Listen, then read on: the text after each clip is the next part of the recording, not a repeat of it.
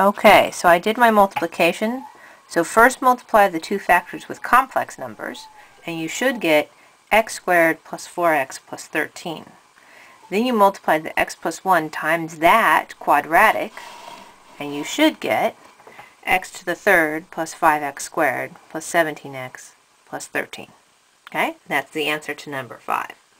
Number 6 is similar, except on number 5 I'm done, because the last piece of information they gave me was the leading coefficient is 1, and the leading coefficient of this polynomial is 1. On number 6 it's a smidge more complicated, so we'll do that next.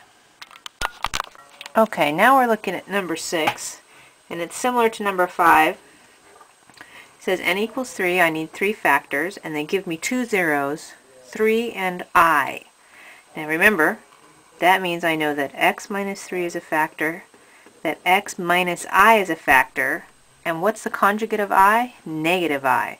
So x plus I is a factor. Okay? So when I multiply these out, and I'm just going to do that quickly, you'll have to trust me that I get x squared plus 1 by multiplying these two. And then I get, what will I end up? I'll get x to the third minus 3x squared plus x minus 3. Okay, now, this time though, the last piece of information they give me is that f of 2 equals 20. On our guess so far, what happens if I put in 2? Will I get 20? That's how I'm checking. Okay, so I'm going to do the math. 8 minus 6 is 2, plus 2 is 4. Wait a minute, something's wrong here. F of 2 equals, oh, that's why, squared. Ha, silly Renee. Okay, so that's 8 minus 12 is negative 4, plus 2 is negative 2, minus 3 is negative 5. And what we wanted was we want f of 2 to equal 20.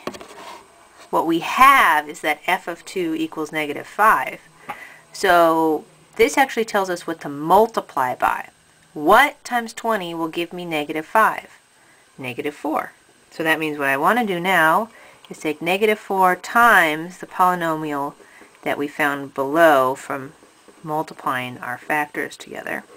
And then when I distribute that, I will get our polynomial is actually f of x is equal to negative 4x to the third plus 12x squared minus 4x plus 12.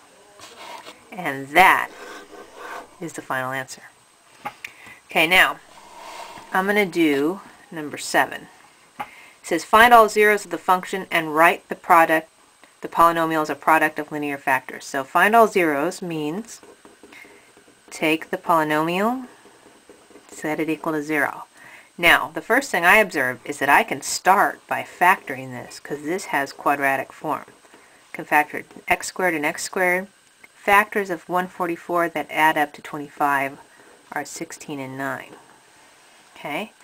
Now, we're not comfortable factoring things that look like this yet, so we're going to set it equal to 0 at this point.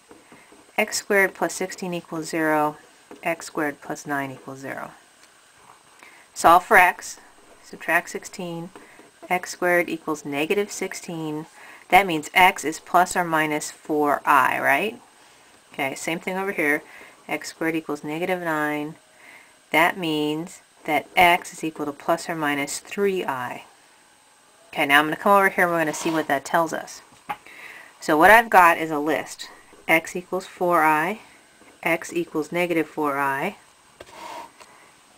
x equals 3i, and x equals negative 3i are my 4 zeros. But remember, I can build the factors from the zeros. That means x minus 4i times x plus 4i times x minus 3i times x plus 3i are the factors of the original polynomial. So you see how once we find the zeros, it shows us how to factor any polynomial. And that's the end of section 3.4.